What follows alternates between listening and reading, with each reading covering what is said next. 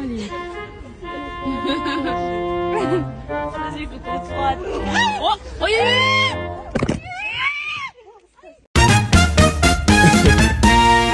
there you go. She chose the bear.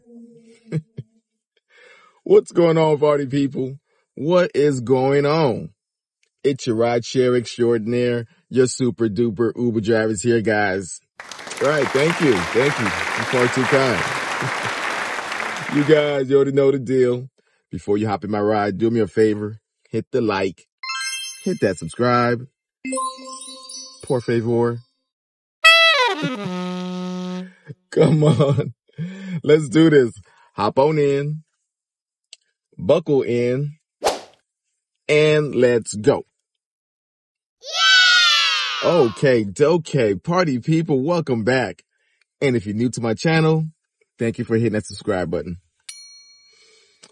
All right, folks, what are we talking about today, folks? Man, oh man. So the driving season is coming up. We have Memorial Day coming up, basically summertime. And we already see the gas prices is still up there. Yeah. So I put premium gas in old Betsy here.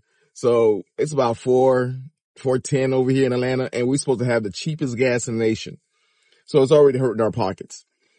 Now, on top of all that, Biden has decided to let the Trump tax cuts expire. What? So in other words, he's raising taxes.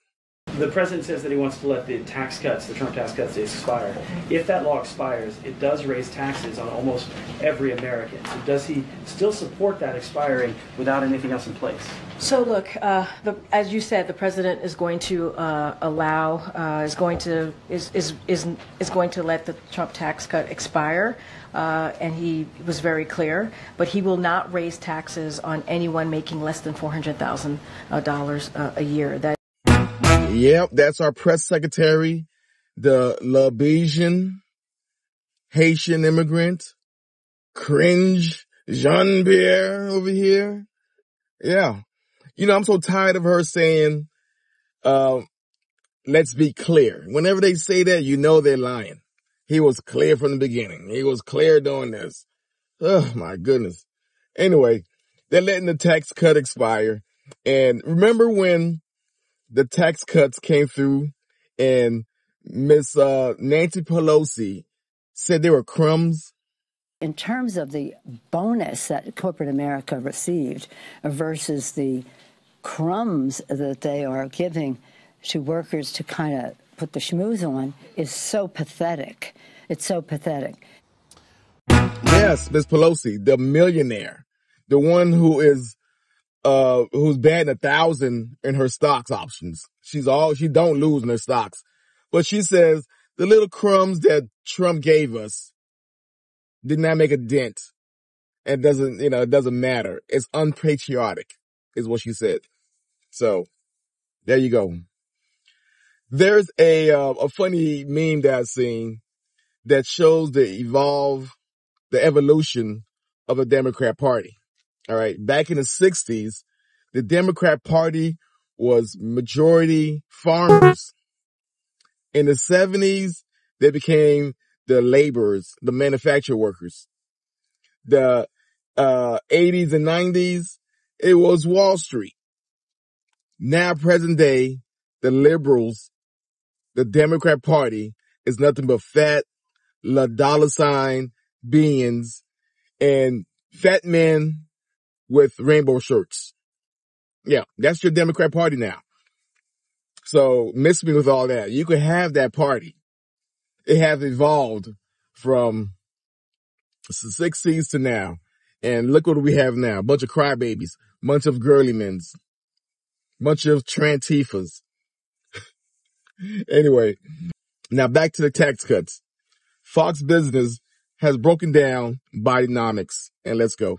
Let's start first. We were just having a conversation about all of the costs Americans have incurred under Joe Biden and how much harder it is for the average family to get by. Now he wants to let these tax cuts expire on the American people, basically taking more money out of your pocket when people are already struggling. Your reaction to this?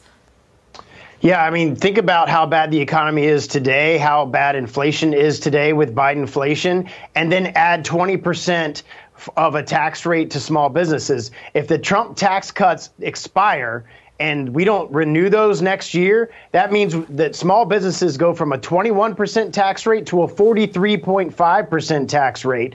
If you're a small business, that means you're cutting jobs. That means you're not expanding your business. You're not doing capital improvements like you used to do. We have been able to buffer Bidenflation right now because of the current tax climate that we have in America right now that has given us a strong economy. If we go backwards and we lose those tax breaks to the businesses that supply those everyday Americans with jobs, we were going to be declining significantly economically. We've been able to buffer that with Bidenflation because of the current tax climate. Right. If that reverses and we go back, we're going to be in a horrible economic situation next year. Now, I get it if you're a welfare queen and you vote Democrat, I get it. If you're a federal worker and you will vote Democrat, I get it. But if you are a regular schlub like myself, who pay taxes, who got to go out here and compete with other people, and you still vote Democrat, man, you deserve this. You deserve this tax hike. Congressman, quickly, I'm going to let the taxes expire line for Biden has been an applause line for him at a lot of his events. Why do you think that's happening? I don't understand it. If you understand economics, you understand small businesses and the way small businesses work, you don't want those to expire because those small businesses are what provides jobs for your families. Not to mention that he also wants to increase taxes by $7 trillion. Well, who's going to pay for that? Everyday Americans are going to pay for that. And so you think that additional $12,000 a year that you're paying in additional expenses just to live the way you were living 3 years ago, and then you add $7 trillion in taxes on top of that, that will have a huge negative impact on the economy, a huge negative impact on small businesses that have been able to flourish under this current tax environment. And so Donald Trump tax cuts relieve the burden off the working folks.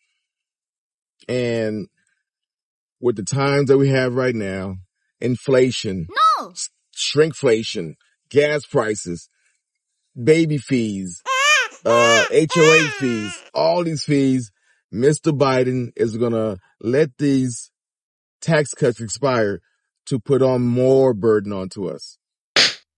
Yeah. So something going to have to give, man. Can't wait for November.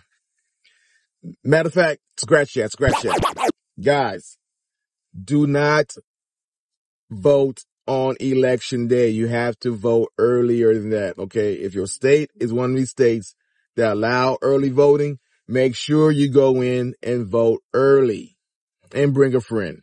All right. You got to make a statement. And another thing, do not believe in these polls either. There's something called the Bradley effect. People